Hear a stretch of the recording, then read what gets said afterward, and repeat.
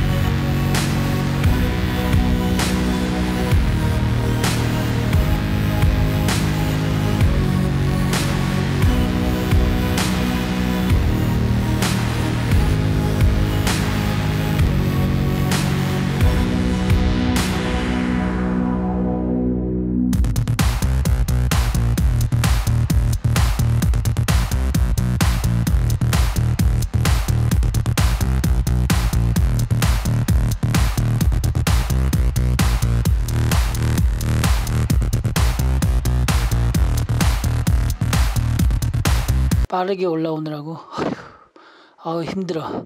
잠시 여기 누웠다가 올라가야 되겠습니다. 힘들어. 와, 저 하늘에 뭐가 날아다니네. 힘들어.